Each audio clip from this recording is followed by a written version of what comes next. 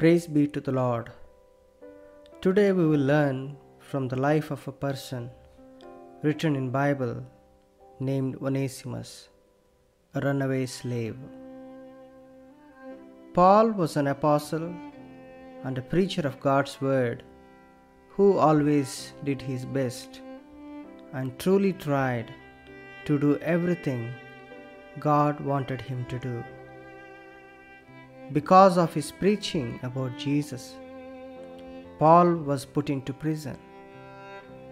From the prison, Paul had the privilege of writing letters to few churches, and also he wrote to few friends like Philemon. Who was Philemon? Philemon was a believer of Lord Jesus and also a slave owner. He was a fellow worker of Apostle Paul. Paul wrote the letter to Philemon about his slave ONESIMUS. ONESIMUS was treated as useless and worthless. Probably he was not happy with his master, so ran away from him. But ONESIMUS did one right thing, coming to the Apostle Paul, who can encourage him and show God's love.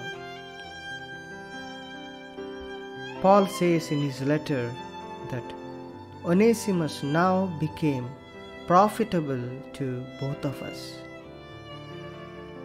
ONESIMUS has changed in his way of thinking and living because he is now a believer of Lord Jesus Christ and serving the Lord. Paul asked Philemon to forgive ONESIMUS and not to treat him like a slave, but treat him like a beloved brother. Paul said that if ONESIMUS had wronged or worried Philemon in any way, Paul would repay him.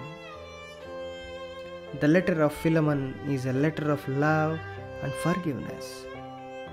This is how we must treat others, with gentleness, forgiveness, and love, whatever their position may be. May the loving Lord help us to show the same love with which He loved us.